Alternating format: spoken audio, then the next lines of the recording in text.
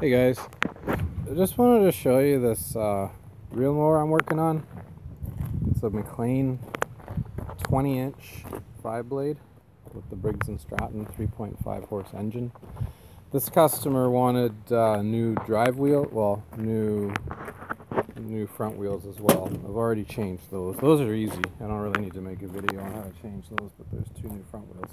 But the rear ones can be a little bit of a trick.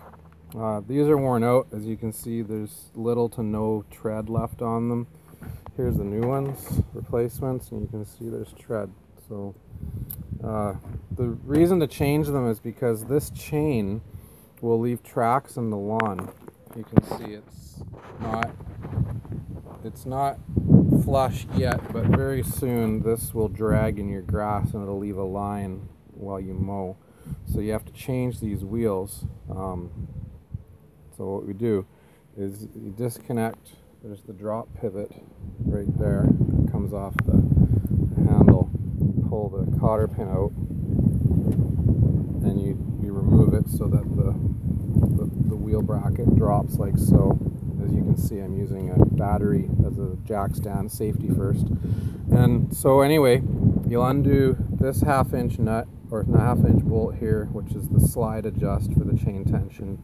And then at the back, you've got two more 1/2-inchers. So there's 2, 3.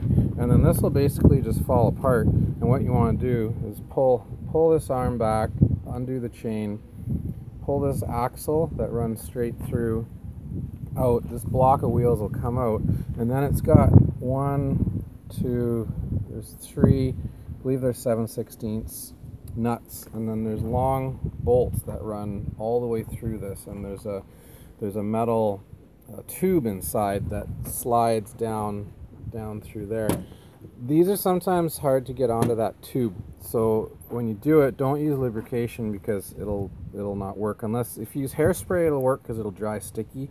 The better way is just to leave these tires out in the sun for an hour, warm them up, and they'll expand just enough that they'll slip over the tube, and you can line them up nicely and center things, and then just throw it back together the same way. Put the caps on the ends, throw the ring gear, the 3 bolts, they go all the way through, 1, 2, 3, tighten them up, and then throw this back in, tighten up, rehang your drive wheels, connect your chain, and you're done. So that's how we throw together the drive wheels on the back of these McLane mowers.